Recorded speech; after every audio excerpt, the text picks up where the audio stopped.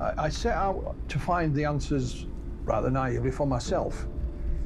This wasn't any great quest. I've always had a curious mind. Down the years, I've found some of the answers, or I believe I have. But there's still a few that I'm looking for. My name is Philip Mantle, and I've been involved in UFO research for 40 years. My interest in the UFO subject began when I was at high school. My mum was originally from a rural part of Northern Ireland, and as a youngster she'd always told us about when she met a fairy on the farm where they lived. You know, this was very real, wasn't a fantasy. And I think that probably spurred a bit of interest. I was interested in all things paranormal, and just by chance, right literally the opposite side of the road from us was my best friend's grandmother, and she used to go to the spiritualist church. So I think when I was about 13, 14, that kind of age, I used to go with her. And I found it fascinating. I didn't necessarily agree with what they were talking about, but I found it fascinating. So I began to read about all things paranormal, and one of which was, of course, UFOs. But then I was also interested in astronomy, the space race, and so on. And I read a chapter in a book about UFOs that basically dismissed it, but nonetheless it intrigued me. So it wasn't any one thing, it was kind of a number of things. And rather naively, I thought if I read the odd book or two or a magazine here and there, I'll find out everything I need. But you know, that wasn't to be. I did expect at some point that there would be a eureka moment, if you like, and I'd have all the answers. I believe I've found some of them, but by no means all of them. My aunt, who lived just round the corner, brought me the local evening newspaper, which was from Leeds. And there was a small advertisement in it for a meeting of the Yorkshire UFO Society. And I thought, these will be the gentlemen that can provide me with the answers I'm looking for. But that was 40 years ago, and so here I am still asking those questions.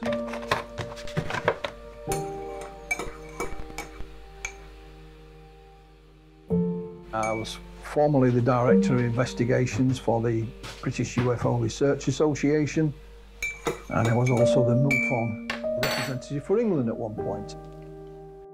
When you join a UFO group, there is a wide mixture of beliefs. I mean, some people there are out-and-out believers. Those like me who knew absolutely nothing, because I didn't. I'd read a few books, and that was it. There's also a few skeptics mixed in who think there's something interesting behind it, but it's not necessarily anything to do with extraterrestrials or aliens. I think there's more of a more down-to-earth explanation. You have to have a certain degree of skepticism to begin with, but healthy skepticism. There's a difference between skeptical and debunker. Debunker will just say, it cannot be, therefore it isn't, and dismiss it. A skeptic will say, well, I think there may be something to it, but I need to prove it first, or disprove it. So whenever someone reports a sighting to me or sends me a piece of film or a photograph, you know that the chances are that there's an answer to it. It's just a question of finding it. Some are quite obvious, because you know at certain times of year they've got bright stars and planets, and some people will misidentify them. If somebody said it had red and green flashing lights on it, it's more than likely to be an aeroplane, and so on. There are a few hoaxes, you know, mixed in for good measure. But out of all of this, every now and again, there is a little gem that comes along. There's a little nugget that is not that easy to explain. And I can be as skeptical as anyone. And you put that skeptical head on and you think, well, I'll try my damnedest to get to the bottom of this. But sometimes you just have to hold your hands up and say, well, I've done my best and I can't find an explanation, and leave it at that. And I look upon a role as a UFO investigator is to document this information as the best way you can. And hopefully The accumulated documentation and research will then lead to answers. So during that 40 years, you know, I've researched and investigated UFO cases of every description, really. Probably best known for my involvement in the alien autopsy film.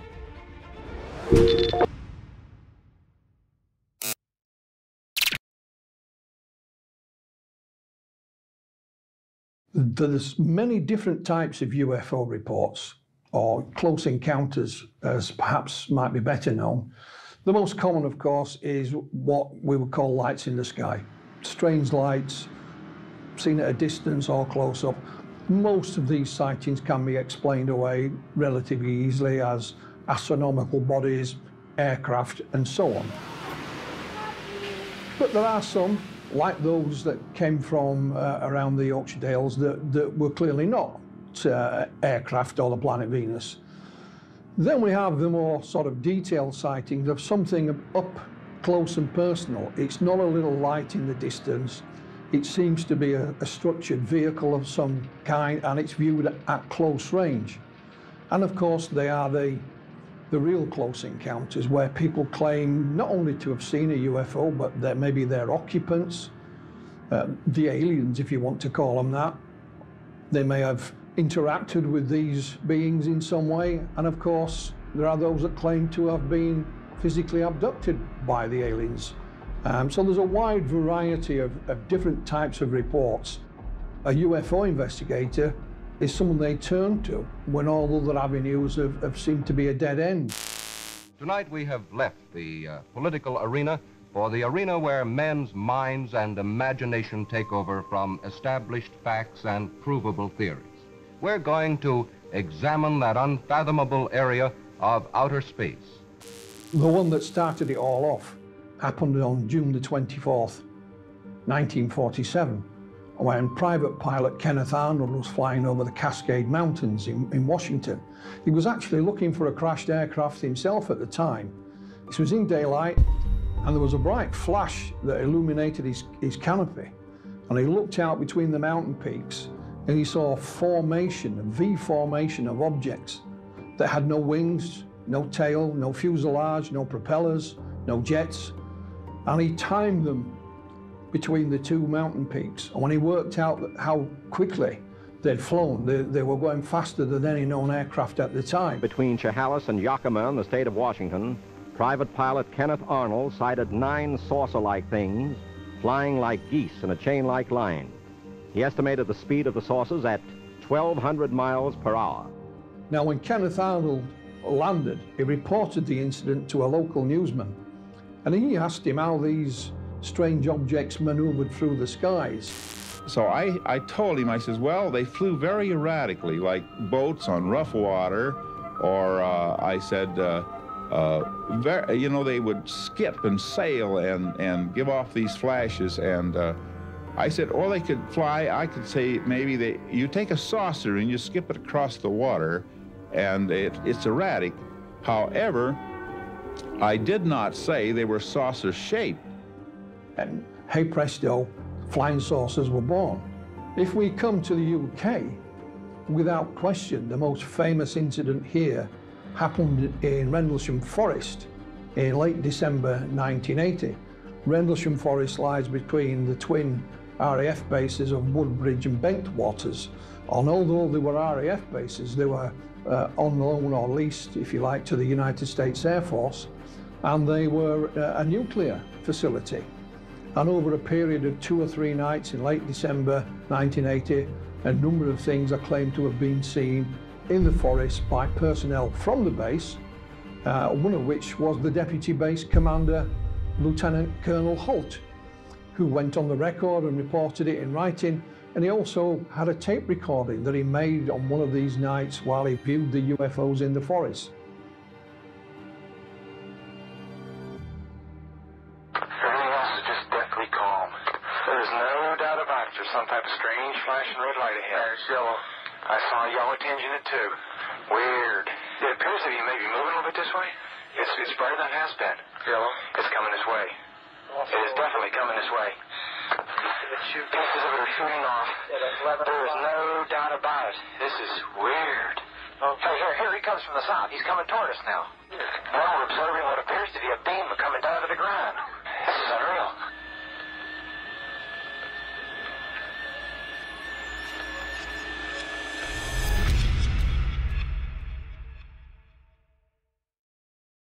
But perhaps the most famous and best known UFO case in the world, it goes back again to 1947, just following in the wake of Kenneth Arnold, and it's the UFO crash at Roswell in New Mexico. Headline edition, July 8, 1947. It's the one case that will not die. The Army Air Forces has announced that a flying disc has been found and is now in the possession of the Army. Army officers say the missile, found sometime last week, has been inspected at Roswell, New Mexico, and sent to Wright Field, Ohio, for further inspection. It is claimed that not only a UFO crashed, but there were dead alien bodies. It's rumoured that perhaps one of those creatures on board did survive for a short period of time. It's the case that will not die. It is shrouded in mystery. And even now, all those that were at Roswell or saw something around the time have all passed away. However, information still comes to light. It's lying in somebody's files or in a cupboard or, in the attic in a box. Just when you think you've heard everything there is to know about Roswell, something pops up and bites you on the backside. It really does.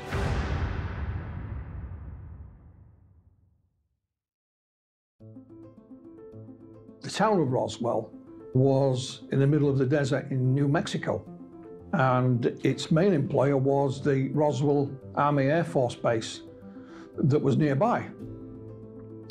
And one night in early July, there was a lightning storm.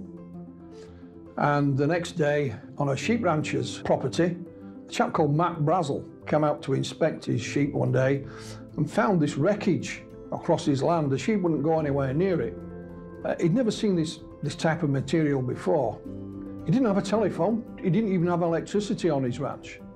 So he took some of this material to his neighbour,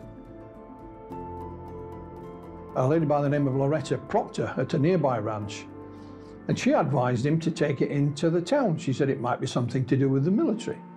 So he waited a few days until he had to go into town for something, and he gathered some of this material up and took it to the sheriff. And that was Sheriff George Wilcox. Again, Sheriff Wilcox had never seen anything like it. So we put in a phone call to the Roswell Army Air Force, which seemed the obvious thing for him to do. I was called to headquarters, was given copies of a press release which stated in essence that we had in our possession a flying disc. I was told to hand deliver to the 4 news media we had in town at that time. We had 2 radio stations and 2 newspapers. A roundup of the latest developments in the finding of a flying disc. An eyewitness report of that, of course, then went out on the wire service. The local radio covered it, and the story shot around the world. The sheriff did say we were getting phone calls from, all 4 corners of the globe. So that's how we got to know about it, not through any unofficial statement, but from an official press release. Within hours, in fact, the next newspaper the following day, they retracted that, said, sorry, big mistake, it was a weather balloon.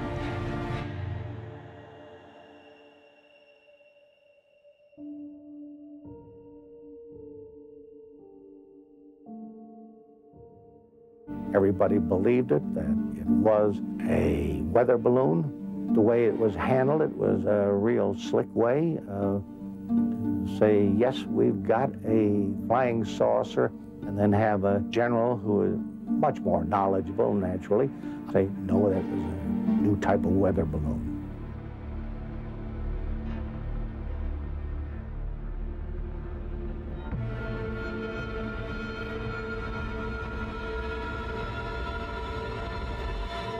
The weather balloons that they used were quite straightforward and simple, checking for the various weather conditions because they flew aircraft in and out of the base. They needed to know what was happening. So rather than rely on anyone else, they used to do it for themselves.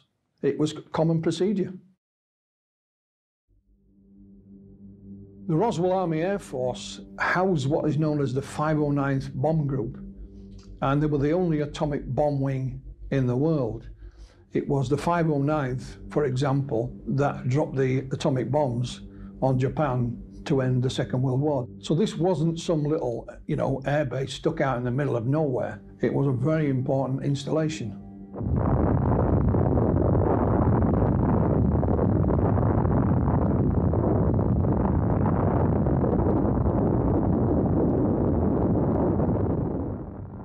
It was a very different world than we have here today.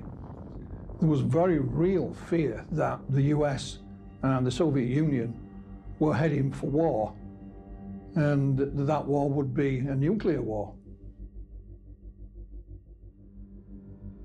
So there was still a great respect for officialdom, certainly in the military.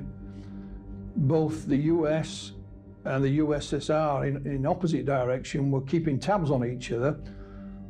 We know that the atomic bomb was designed and invented in the United States. However, the secrets were leaked to the Soviets, so they did have atomic bombs, and the US were keeping a close eye on them the best they could. So tensions were very real in 1947, and there were many that suspected that war could well be imminent.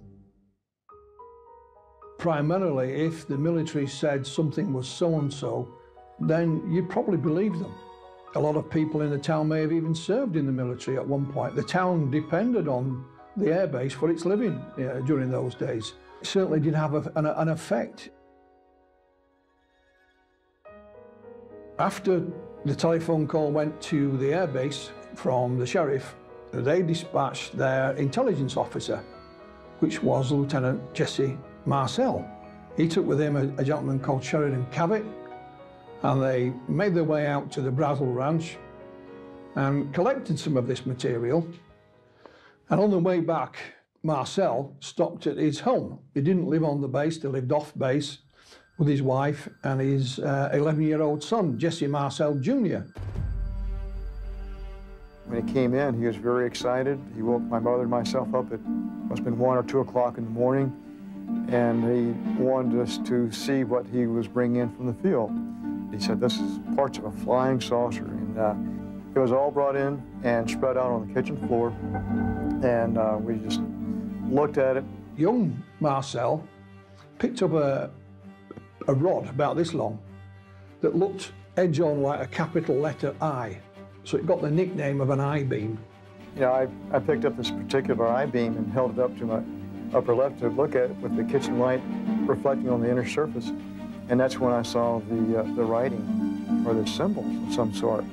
I thought at first, this is hieroglyphics or some kind of writing like that. It certainly looked alien to me. And his father said, son, you may be the first person to ever see writing from another world. He gathered the stuff up and took it back to the base. There are some people, even today, who say, well, the military did make a mistake, and it was indeed simply a balloon, but attached to a secret project. Hence, the reason for keeping it quiet. You go back to Major Marcel himself. They used to release weather balloons twice a day from the Air Force Base. He'd been trained in how to do this. He knew what a weather balloon looked like.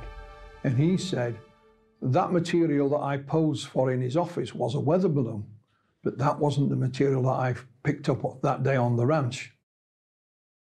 He claimed that there'd been a switch, and he was told to keep quiet and say nothing.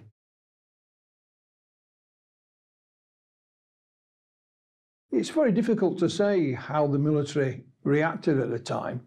Certainly, Major Marcel, who had handled this material, seemed more curious than scared. Why the cover-up was put into place is still hotly debated. But you have to remember, this is just after the Second World War, so people were used to keeping secrets, and the nature of the airbase itself, it was a nuclear facility. So, secrets were part of everyday routine.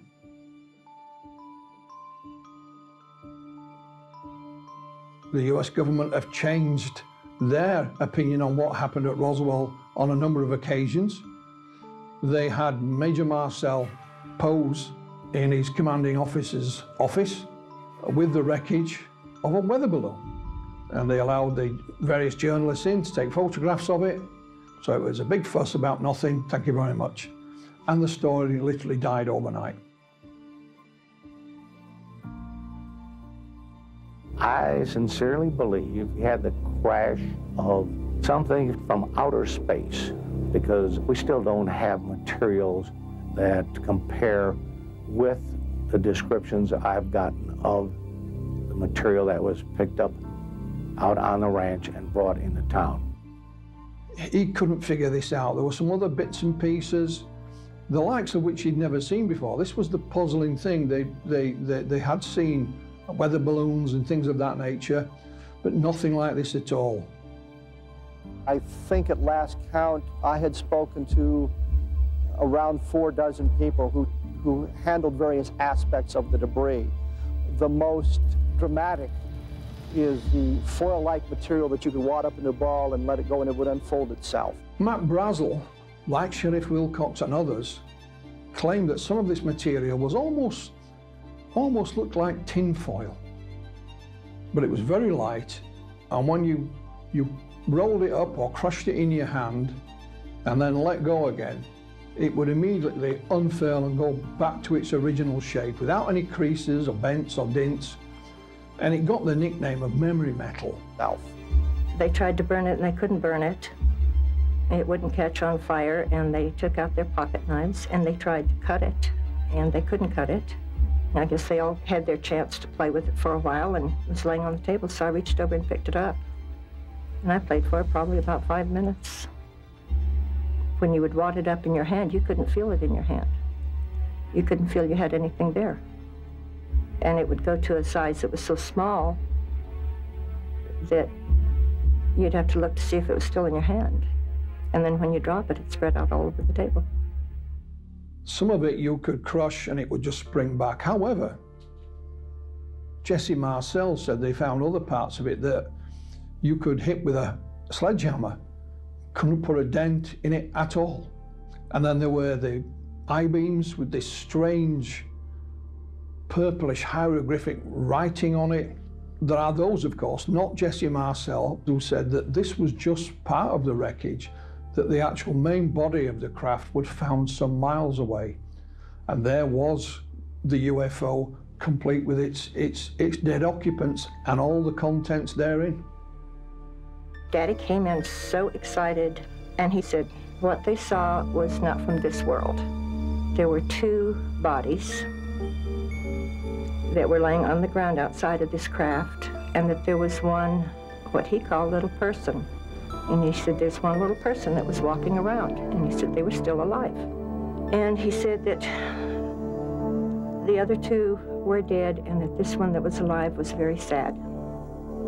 My dad would not have gotten excited over a weather balloon. He was not easily excitable. And this is the most thrilled I'd ever seen him in my life. He thought that was the most fantastic thing in the world.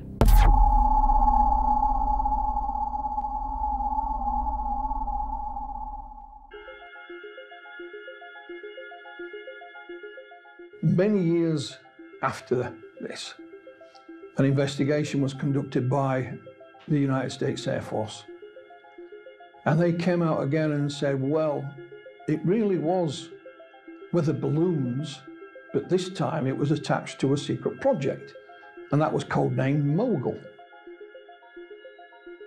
The balloons weren't secret, neither was the equipment that they used, but what they were being used for was secret. Basically, Project Mogul had an array suspended underneath some weather balloons that was launched into the upper atmosphere, and it was testing for Soviet nuclear tests, looking for atomic waste in the upper atmosphere. And they claimed that it was one of these with its various bits and pieces that crashed on the Brazel Ranch. It's just unfortunate that none were launched on the days in question, and they were all accounted for. And it was still just a weather balloon. There was nothing secret about it, you know, and they used to launch the weather balloons twice a day from Roswell Army Air Force. So, you know, they changed the story somewhat. It wasn't just an ordinary weather balloon, it was Project Mogul, which was still just a weather balloon. It didn't seem to fit the description given by the witnesses. There is one problem, and the fact that there are those eyewitnesses that claimed that they found the main body of the wreckage, the UFO, and therein were bodies, creatures, beings, aliens, call them what you will. But the United States military denied that any bodies could have been found because it was a weather balloon. Then, when they did their official report back in the 90s and said it was Project Mogul, they added a caveat to that and said, we have an explanation for the bodies. Bearing in mind they'd always denied that any bodies were associated with the crash, and that these were anthropomorphic dummies made of wood that were used primarily for parachute testing. Now, the only problem with that is that, yes, they did use these dummies for such purposes, but they weren't used until the early 1950s, some 5 years after the Roswell crash had actually happened. So they kind of, you know, made a bit of a mistake there, I might add. But it was the first time that they'd actually come up with an explanation for the alleged alien bodies.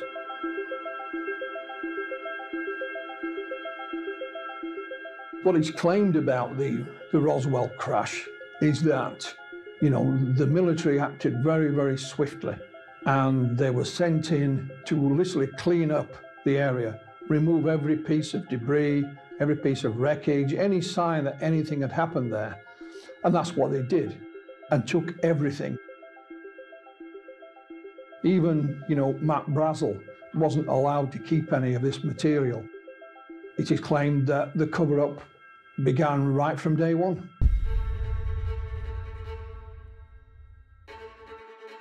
We now return you to Carl Phillips at Grover's Mill. Ladies and gentlemen, am I on? Ladies and gentlemen, here I am, back of a stone wall that adjoins Mr. Wilmer's garden. From here, I get a sweep of the whole scene. I'll give you every detail as long as I can talk and as long as I can see. More state police have arrived. They're drawing up a cordon in front of the pit. About 30 of them. It's been argued, well, surely the US military would have released the information. Why would they cover it up? But there are those that go back in time, not that far, to the 1930s, when actor and producer and director Orson Welles staged a radio play based on the H.G. Wells short story, War of the Worlds. Wait a minute, something's happening. A humped shape is rising out of the pit. I can make out a small beam of light against a mirror. What's that? There's a jet of flame springing from the mirror and it leaps right at the advancing men. It strikes them head on. Oh, Lord, they're turning into flames. Oh, the whole field's caught up by the woods. The fires are spreading everywhere. Coming this way now, about 20 yards to my right. Ladies and gentlemen, due to circumstances beyond our control, we are unable to continue the broadcast from Grover's Mill. Evidently, there's some difficulty with our field transmission. People thought we were literally being invaded by Martians. According to reports at the time, people did get quite hysterical. There was allegedly a number of suicides, but it was made quite clear it was a drama, but some people who tuned in perhaps a bit later on got fooled by this. So that's often being used as an argument of why perhaps the military kept the lid on the Roswell UFO crash was simply for fear of public hysteria. And he went on TV later and apologized. Of course, we are deeply shocked and deeply regretful about the results of last night's broadcast. The date of the broadcast was 1939, and it came rather as a great surprise to us that a story, fine H.G. Wells' classic fantasy, the original for so many succeeding comic strips and adventure stories and novels about a mythical invasion by monsters from the planet Mars, should have had so profound an effect upon radio listeners. Were you aware the terror was going on throughout the nation? Oh, no, of course not. You know, we did Dracula, and it seemed to me during Dracula I had high hopes that people would react as they do in a movie of that kind, and I don't know that they did, particularly, and so I've given up. One doesn't believe in the radio audience much. You don't know that whether they're listening or not. You have no idea how many people are listening or what they're thinking. I had every hope that the people would be excited as they would be at a melodrama. I don't believe that I have since. It is not a method original with me. It is used by many radio programs. I am terribly shocked by the effect it's had. I do not believe that the method is original with me or peculiar to the Mercury Theater's presentation. When you go back to Roswell and look at the various eyewitnesses, not many of them stepped forward at that time in 1947, simply because there was no avenue for them to do so. It wasn't until some years later, when in the late 1970s, nuclear physicist and UFO researcher Stanton Friedman met Colonel Marcel. He was in retirement now, and he was introduced to him by a TV station who knew about his story. Then the word got out. Roswell became news. It was featured in television and newspapers and so on. And it's only when that happened then other people who were there at the time stepped forward. Some went on the record, others, in confidence. Some were also found by UFO researchers. They'd look who was serving in the military at the airbase at that time and were able to track them down and find them. So many of the airmen and civilian witnesses as well went on the record. So the investigation to Roswell started in earnest in the late 1970s and is still ongoing even today. There's been lots of first-hand witnesses from the military go on the record. Even young Marcel himself, he became a doctor, a medical doctor, and a flight surgeon, served in the military himself. He's gone on the record, wrote his own book about it, spoke at conferences. Sadly, he's no longer with us. So a lot of the people who were there, either first or second hand, stepped forward. There is this threatening aspect of the Roswell story, but again, we have to remember it was a different era and a different time. So there were those, certainly in the military, if they were told to keep quiet, then they would do exactly that. That was their duty, and that's the way they were trained, and that's the way that they acted. A number of the military witnesses didn't go on the record for a long time, perhaps when they were in the twilight of their own life. And they thought, well, if I don't say something now, then I'll never have the opportunity. And that seems to be in the case on a number of occasions.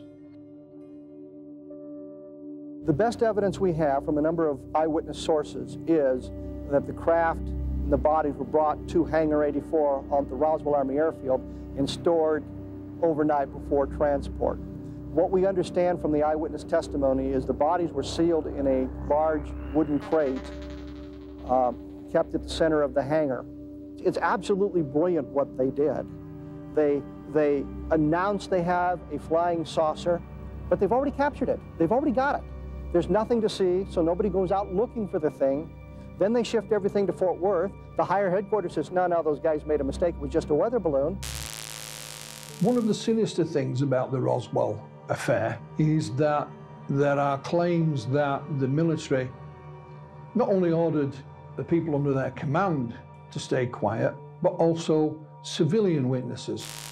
The press can't find Jesse Marcel because he's in Fort Worth and he's been silenced. When he came back from Carswell, after flying the debris, he did tell me not to talk about this, told my mother not to talk about this. This is a non-event.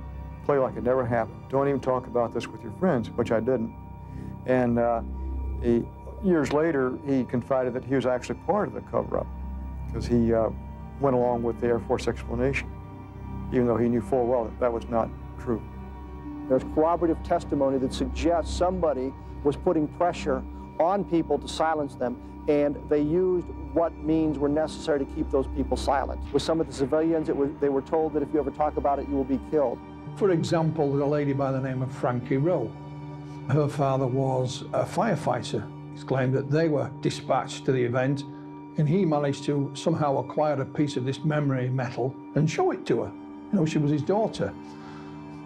Shortly afterwards, they were visited by members of the military with a stern warning, and I mean a very stern warning, that keep quiet about this and say nothing. You know, bullets are cheap, so to speak. I said, yes, I did handle it. And he started emphasizing, no, you didn't. Well, my mother was pretty strict, and we didn't lie. So I'm insistent that, yes, I saw it, yes, I held it. And he got mad, and he got louder, and he had one of those, looks like a small baseball bat that hooks on the side of your belt, and he took that out, and he's holding it, and he starts beating his hand. Every time he said something, he would hit that on his hand, and he would say, I want you to understand, you were never there. You did not see anything. You did not hear a conversation. And he said, if you can't understand this, there are things that we can do. He said, we could take you out here in the middle of this desert. He said, this is a big desert here. He said, no one will ever find your bodies, ever. No one will ever know what happened to you. He said, the only way I'm going to let you stay around or live is if you promise you'll never talk about this the rest of your life. So I told him I wouldn't. And that was a reoccurring theme every now and again, both with civilian and military witnesses.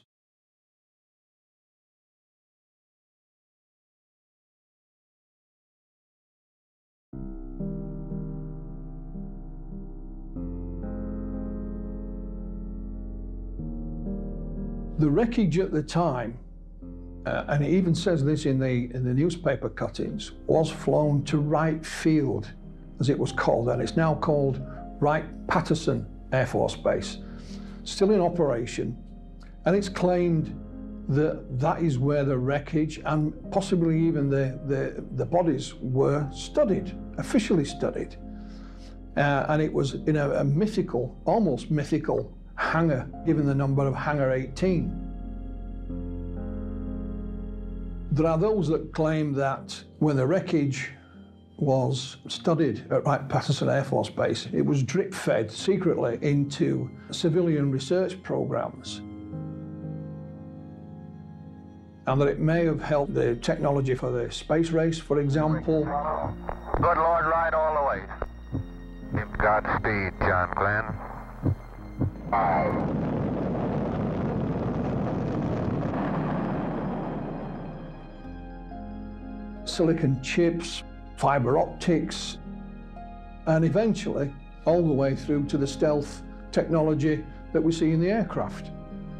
That is a rumor, it's not proven, but there are those that say that, you know, most of the technology that was found that day at Roswell are still yet to be identified, and we haven't been able to reverse engineer it at all.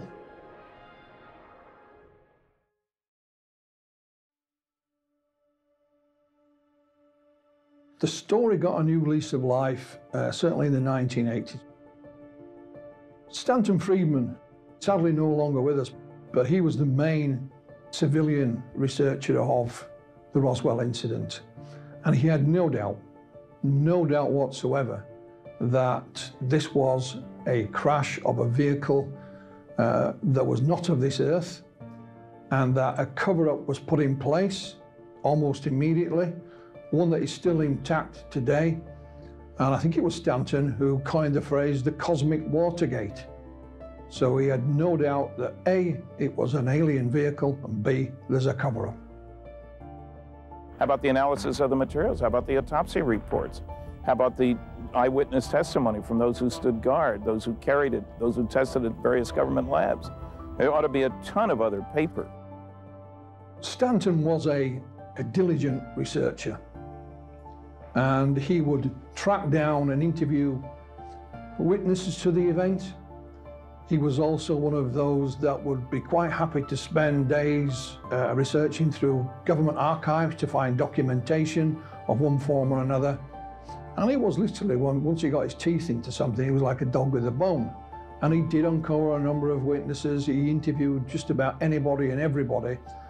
But what he also did was help spread the word. You know, he was the man that actually put Roswell on the map. And gradually, you know, the UFO story was out there for all of us to digest. Roswell, the town itself is still thriving. The Air Force base closed many years back. Back in the 1980s, some documents known as Majestic 12 or Magic 12 were leaked, and it mentioned here that, you know, the bodies and other things were studied at a secret base. And of course, put 2 and 2 together, and that secret base is alleged to be Area 51 in the Nevada desert.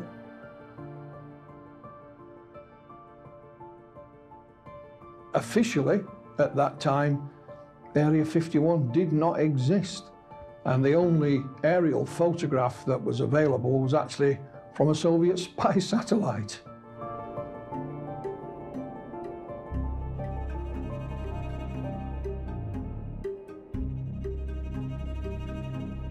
In 1993, a letter crossed my desk that would change things forever. The Roswell story took a new twist in the 1990s, time when the X-Files TV series was reaching its height of popularity. And I was working with Bufora, and in 1993 I had a letter from a company saying, could you help us possibly with a documentary? So I wrote back, it's the days before email and things of that nature, sent them some information. And now the company was the Merlin Group. The gentleman that signed it was called Ray Santilli. I spoke to him on the telephone, and it was just like a general inquiry. We were used to having such inquiries. After a number of months, Ray Santilli came out of the blue and said, well, actually, Philip, I happen to have film of the UFO crash at Roswell, and the creature's been dissected, autopsied. Now, it was always rumoured that when the Roswell crash happened, that film and photographs were taken.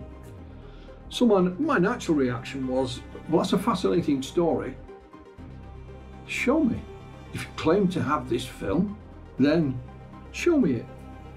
So it was, yes I can, no I can't, yes I can, no I can. We happened to have an event in London that was quite near to where Santilli's offices were, so I invited him along.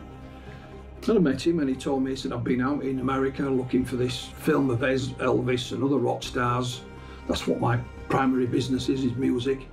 And I met this old boy, and I bought a piece of Elvis footage from him. And he said, before I was a freelance cameraman, I was actually in the military. And I filmed the UFO crash at Roswell, and I still have some of the film. Are you interested? Shook hands on a deal. So again, I said, well, show me. You've come out with this incredible story. It's not unreasonable, you know, to say, put up or shut up. We went backwards and forwards. So in the end, I said, look, I don't believe you. If you can't show me, you know. So in 1995, I was sent a video of a movie called Roswell. It's just being released by Sony. Wasn't a big release or anything like that. Wasn't on at the cinema. And I thought, oh, what if that Santilli guy still claims to have this Roswell film? And he gave me his business card, so I rang him up out of the blue. He says, well, yes, Philip, but you don't believe me. I said, well, show me it. My name is Ray Santilli. I'm the person responsible for marketing the alien autopsy footage.